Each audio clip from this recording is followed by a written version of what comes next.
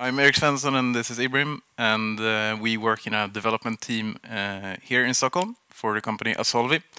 And the base question we asked, and for this presentation, is can you use Elixir at a Microsoft shop? So at Asolvi, we deliver service operation software for roughly 800 customers in Europe, and it's mostly on-premise installations on Windows Server. And we're using Microsoft SQL Server databases, and we're using Microsoft Azure as our DevOps platform, and we basically develop on Windows for Windows. And yeah, most of this development is done in C# and .NET, and we have around 30 developers in 6 or so teams. And I guess we've been experiencing that it's a bit slow getting new features out, and that the .NET ecosystem is very large. So yeah, it kind of has a tendency to kind of create knowledge silos between the teams and so. So we've been looking into finding other options for getting stuff out faster. And start looking at functional languages because it might better model the reality of our customer domains. And we started looking at Elixir specifically because we want this like high capacity and everything that the Elixir OTP platform promises. So, and it also, in our experience, has a limited set of keywords, which kind of limits the developer a little bit in the things you can do and choose from, so we kind of don't end up in these very long discussions on which pattern to use, which which libraries to use, and so on. So yeah, so that's kind of the backstory on how we got to do an experiment. So this is basically what it looks like. We have these monoliths that we deliver to our customers, and some of them are built on like VB6 and other legacy languages, and we got the opportunity to take one core feature and try to re-implement it as Elixir microservices, and we did this as an experiment with the help of Erlang Solutions this fall, so we're fairly new to this. And yeah, and the goal is that this should be deployable on Windows Server or in Azure as app services. And we don't want any downtime, like break the service for our customers, so we kind of need to do this gradually and talk to the same Microsoft SQL Server database as the monolith is currently using. So that kind of poses a few challenges. Like first off, the overall challenge of working with Elixir and finding information and resources for Elixir together with Microsoft products. And like how to talk to SQL Server and so on. We will not cover that in this talk, the SQL Server part, but we have gained some knowledge there as well, which we'll try to share as we go. And yeah, and another challenge for us, or after we successfully completed this experiment, has been to kind of spread Elixir within the organization, try to teach the other development departments or development teams to learn Elixir and yeah, and actually start using it. So, and this talk will focus on our DevOps pipeline, our CI and CD. So this is kind of what we have to play with. We have Azure DevOps, where you can set up your CI pipelines, and yeah, it's basically where you store your Git repositories, and yeah, so that's what we have. And then we have Azure, where you can deploy app services and host virtual machines and so on. And then we have the on-premise part of our delivery chain that we also need support. So how can we use Elixir here? Like we could try to hand roll our build scripts in the CI pipeline to kind of make it work with building Elixir and yeah, doing a lot of custom things. But what we found was very helpful and kind of cut some corners in every arrow you see here in this picture is using Docker. So basically, Docker is yeah, lets you contain your application and your dependencies in a container.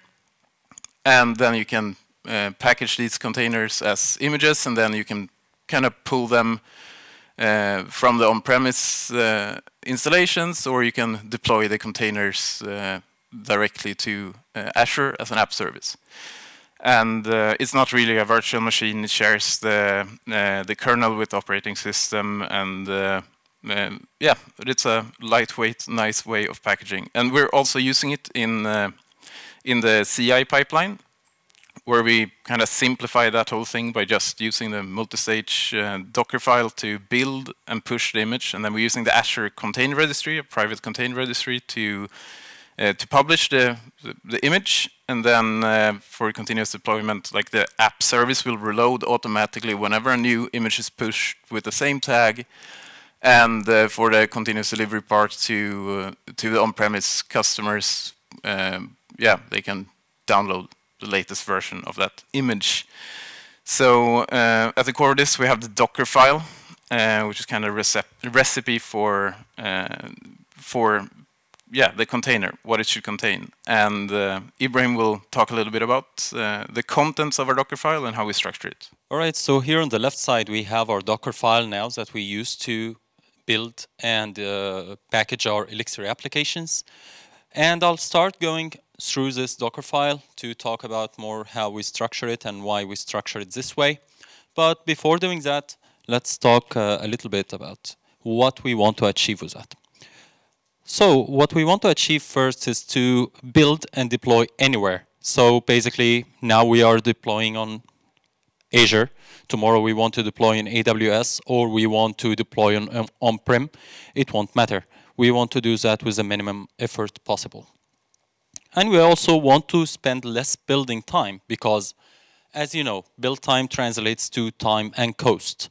Some of the build pipelines will charge you on the build minutes, and if they don't, they will charge you on the parallel jobs, which if your build takes like 30 minutes, you will find the need to have more parallel jobs, so more cost. And also we want to verify that our code changes should be integrated. Like we want to make sure, for instance, that our tests are passing, or we don't have any warnings or code smells in our code. We want to automate that as much as possible. And last but not least, we want to run a lightweight Docker container in production. We don't want everything to go on our production image. And we will go through every part of this. So, here is part of our Docker file. And I'll talk about setting up the build stage. So I'll highlight this part here. So here in that part we start from Elixir Alpine, and Elixir Alpine is an official image based on Alpine, and it contains all the build tools that we need to build our Elixir. So we use this one. And then we start by setting some of our build arguments and environment variables, as you see here with arg and env. And we just install some build tools that we need, like hex and repar. All right. And then we talked about that we don't want to spend a lot of time waiting for the build to get completed. So there's some tasks that we have that actually takes a lot of time and more likely to have the same output for a sequence of builds, like for instance fetching our packages or third-party libraries. It's unlikely to change unless we update those dependencies. But most likely what you will fetch in sequence of builds will be the same. And also we have a static code analysis we use, and I'll talk a little bit about that one. But this static code analysis needs to build a PLT files for the third-party libraries. And in our case, it takes 15 minutes to build that. However, if we can cache that, we can use it for a sequence of builds until we update our dependencies. So, how can we achieve, how can we cache those? Docker caching handles this for us. So, and how Docker caches stuff. So if we start by writing some code here in Dockerfile. So we have some commands like from, arc, copy, etc., etc. Each of these commands translates to a layer in our Docker image. So every one of these is an image. So if we start having a view of those layers, it will be like a stack. We have our base image and then every command built up upon it. So if we make like a small code change to our code base without updating any dependency or anything like that, we will end up by having just the parts that have changed updated. Not all the layers will be rebuilt. And how we done that? If you notice here, like I've taken a little snippet from the code before, but here we first copy mix EXS and mix lock only. We don't copy all of our code base. And Docker will only invalidate the layer cache if the files it has have changed or the run command itself have changed. And since here we have mix EXS and mix lock, and we haven't updated any dependencies, so those files haven't changed. And the run command, we haven't changed it, it still does the same thing. So these layers will be cached and will be reused for a sequence of builds. All right, and now we start by building our solution. First of all, we copy our files, like here copy dot dot means like copy all what you have here in the working directory to the Docker image. And afterwards, we will check if our code is formatted using mix format, check formatted, because we decided that we want the code to be integrated if it was formatted. And then we compile with warning as errors. We don't want any warnings to come to our to be integrated. And we run the static code analysis. And the static code analysis is basically some kind of hunting mistakes or code smells in our code. So basically, we want to make sure that our code will be correct as possible. And then we run our unit tests, and then we package a release. All right, so now in this state, we are kind of ready to deploy our application. We have made the release and everything. But really, do we need all the files that we have now in our Docker image? Like now we have our code, we have third-party libraries, PLT files, all of these stuff we really don't need as much. So what we ended up doing is that we use a two stages Docker file. And what I mean by stage is that it starts from scratch, like here, from Albine. When you use from, it starts up a new stage. It will not take all the files from the previous stages unless you specify that. We have here like copy, if you notice, copy from build, which is the previous stage, copy just the release. So we will get only our release binaries here, and that's all we need to deploy. So we'll end up by having a lightweight image that we will just publish to our Azure application. All right. And how the Azure pipeline will look like. The build pipeline in Azure now, since we are using Docker, we're doing everything in Dockerfile. So it will be as simple as possible. So here we just have two steps. One of them is building an image, and the other one is just pushing the image to our container registry hosted in Azure. And the YAML code will look like this. Yep, we just have to use the build and pushing the image if it went successful.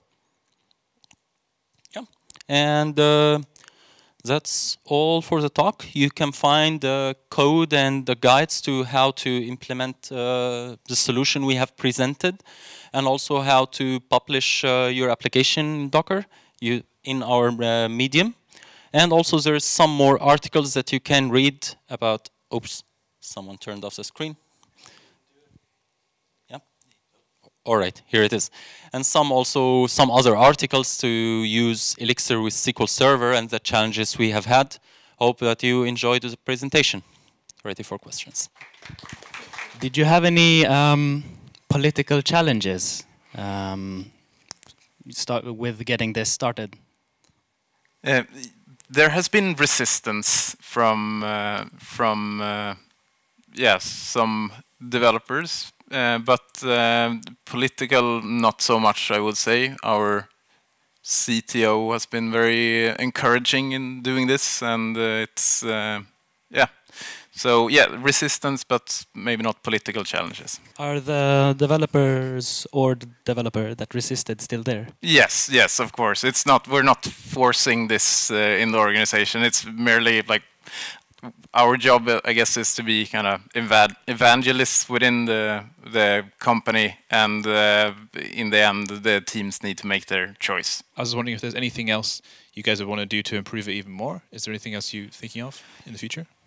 Yep, I guess some parts of the PLT caching. So right now, it's being cached on the agent that currently runs the build, and that works as long as we're like using the same agents. And we feel like we could utilize a hosted agent in Azure, if that makes sense. I guess other CI pipelines also have agents.